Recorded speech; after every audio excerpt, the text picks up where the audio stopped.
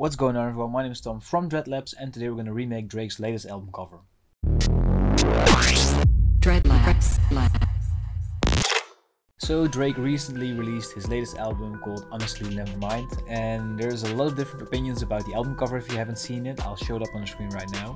A lot of people seem to think that this cover is ugly, but also a lot of people seem to really like this. I for one quite like it. There's probably a few things that I would have done different. Well, I want to say that's what we're going to do today, but actually I'm just going to redesign the cover if I was making the cover in general. So don't see this video as me redesigning it in terms of fixing the mistakes in this cover. Just see it as a video how I would make my own version, I guess.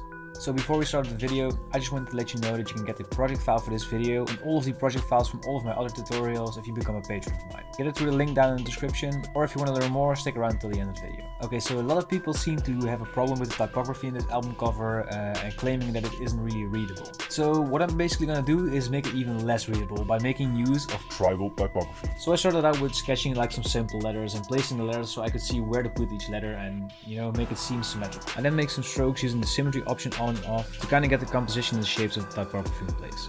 I duplicated this layer and blurred it out a little bit to remove some details. I never really did this before, but it really helped me like not get fixated on the lines that I already made with the sketch. So if you have that same problem, this tip might be useful. So after this step, I basically grabbed a thin brush and did some sketching on the outlines of the text, and this was a really easy way to basically create more intricate tribal shapes. And this is basically a method that I haven't really tried before. I usually use another way. Yeah, you might have seen that method in my time lapses, but yeah, actually this method worked quite well too. So one problem that I usually encounter when doing tribal typography is basically getting the thickness of the letters basically, you know, kind of similar. And it's really hard to see with the outlines here. So what I did is I printed this part out and I decided to ink it on paper.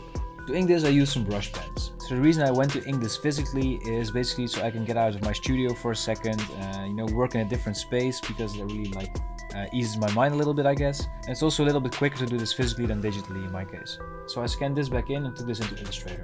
In order to create the tribal shapes, I mostly use circles. I overlap them on top of one another and add some lines with the pen tool here and there, and then I basically use the shape builder tool to cut them out and get the proper shapes that I need. Sadly, around the end, my footage got kind of messed up for some reason, and I wasn't able to film the last part of the time-lapse in Illustrator. So yeah, sorry about that. But yeah, basically what I did was, in the end, I just rearranged a little bit of the letter spaces, basically moved some letters around, and then I added some morphing and repositioning. So yeah, basically the logo was a little bit more of what I had in mind in the first place.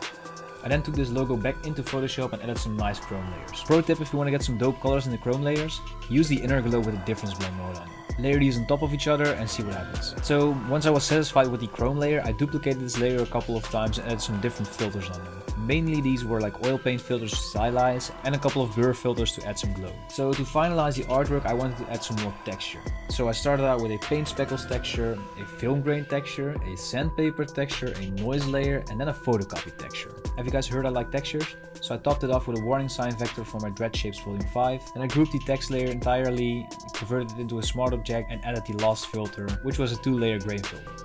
All the texture and the warning shape can be found through the link in the description. Getting these really supports me and the channel. Alright guys, there you have it. I redesigned a Drake album cover.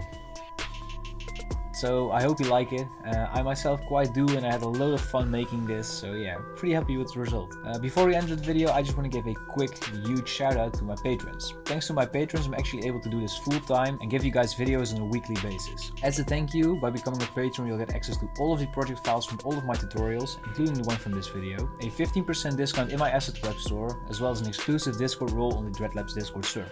If you go 1 tier up, you'll also get access to exclusive tutorials, such as how to start a clothing brand from scratch and how to create a death metal logo from scratch. So if you want to become a patron yourself, there's a link down in the description. If you don't want to become a patron, that's completely fine as well.